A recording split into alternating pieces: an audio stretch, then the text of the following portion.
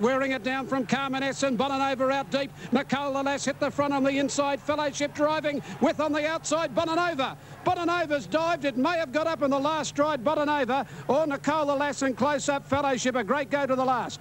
Behind those is Carmen S from Rainbow Bubbles. Further back in the race then Nova Claus, followed by Fairy Tales, Angel Spirit. Then Flickering Fire, Caniana, Hula Wonder. Well back in the race then Listening's Joy with Gift Tannery and Drink Card Princess. It's got it. Number 1, Bonanova's got up to win. 440 and 240. A second in number 7, Nicola Lass at $3.10. Third at 16, Fellowship at $7.80. The photo.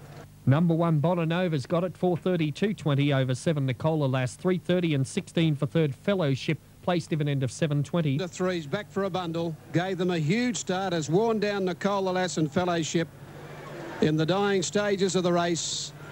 And Jimmy makes it 3 for the day with Bonanova, who you wouldn't have given much chance to at the 200 after Fellowship had scooted away 2 to 3 in front. Nicola Lass went back to the inside of her from Carmenesque, and then Bonanova was starting to storm down the outside with big strides, and it wasn't till right on the line that Bonanova has grabbed them to win with all the momentum it was finishing with. About 4.30 over the line. It will pay 4.31. All right, the totes, 1.716 Bonanova, 4.40 and 2.40, 7 Nicola Lass, $3.10, 6 Fellowship, $7.80, the Quinella, $30.60, Exacta, $53.40, the trifecta 1.716, $1,591.50. The daily double 7 Latour and 1 Bonanova is $158.80, and the special dividend $20.20. 5s into 3 solid. A second mare, Nicola Lass, 7's out to 10. All right. This is Triple S, the Good Sports, 2 minutes to 5 on this Saturday afternoon of racing. So the next race number 8 in Tasmania in about 30 seconds from now, and then we'll be going back to Toowoomba.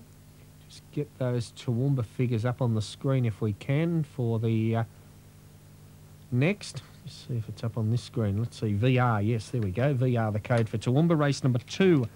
And down the board, Toowoomba, race 2, number 1, Pure Trade, 12,382. We're off in the last of the day and immediately punt out the back and a Haunting Spirit straight to the lead from Sarek and Toro. Deeper is Speaker's Bureau, and then a gap of a length and a half to Gracida, Mr. Bureaucrat, and then Bel Quattro going up between horses from Valence. A length and a half to punt, racing up on the inside of Diabolical, 2 to Sound and 2 to King of Atlantis. Along past the 1200 they travel, and Haunting Spirit really keen to run in the lead. He's a couple of lengths on Sarek. Toro travels third, then Speaker's Bureau about 2.5 to Mr. Bureaucrat racing alongside Gracida. Another length and 3/4 to 2 further back. Bel Quattro punt, then Valence wider out. About 2 lengths further off in the field is Diabolical. His stablemate Sound is second last, and Absolute being King of Atlantis. By golly, Haunting Spirit wants to bolt in the lead and coming along past the halfway. He's out about a length and a quarter on Sarek. A good way back in the third spot is Toro. A couple Gracida and Speaker's Bureau. About 2.5 to Mr. Bureaucrat, the popular pick. He's on the outside of punt, and then Bel Quattro. Deeper still is Valence, followed by Sound. Diabolical is back to second last, and last is King of Atlantis. It's Haunting Spirit, the leader, as they come around the corner. He's getting a bit wide. He's about 4 or 5 off the inside rail. He straightens up about a length and a half on Sarek. 6 lengths to Toro, Gracida, followed by Mr. Bureaucrat, and then Speaker's Bureau. Haunting Spirit's rider starts to pull the Persuader now. I refer to Brent Stanley. Sarek still about 2 lengths behind him, and another 2 lengths to Mr. Bureaucrat. Haunting Spirit in front. Mr. Bureaucrat is coming home. Great guns now. Haunting Spirit stopping. Mr. Bureaucrat lunged at him, and there won't be much between Haunting Spirit and Mr. Bureaucrat as the line has been reached. Very close. Sarek was next, and then came Valence with King of Atlantis making up many lengths. Bel Quattro, Gracida, Toro, Speaker's Bureau punt, and the stablemates were the last 2. I referred to Sound and Diabolical. Close go, 7 Haunting Spirit, 14.70, 3.50. 3 Mr. Bureaucrat.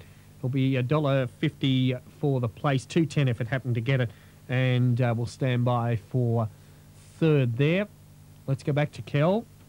Yes, thanks, Paul. Pretty close go. I thought Haunting Spirits hung on here in the last, but it's a pretty close go. Randwick, plenty of people downstairs are on the favourite there.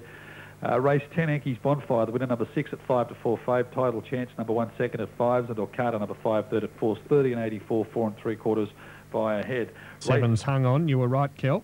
Haunting Spirit, the winner. At the $14, race 11, 3-2-1, Hoya Bella 9-4, 5-4 on and fave, number 2 Legal Suit, Bidgie's Bank third at 5-2, 25.98, a half by 8, number 7 the scratching there. The last race 12, Aura's Legend, number 1 at 4s, Laser Reprisal second at evens, and a favourite, 5-2, number 8 Jackie Willow, 18.05, 3.5 by 1.5. Don't forget the Canberra Cup heats. The 1999 Canberra Cup heats will be conducted this coming Tuesday.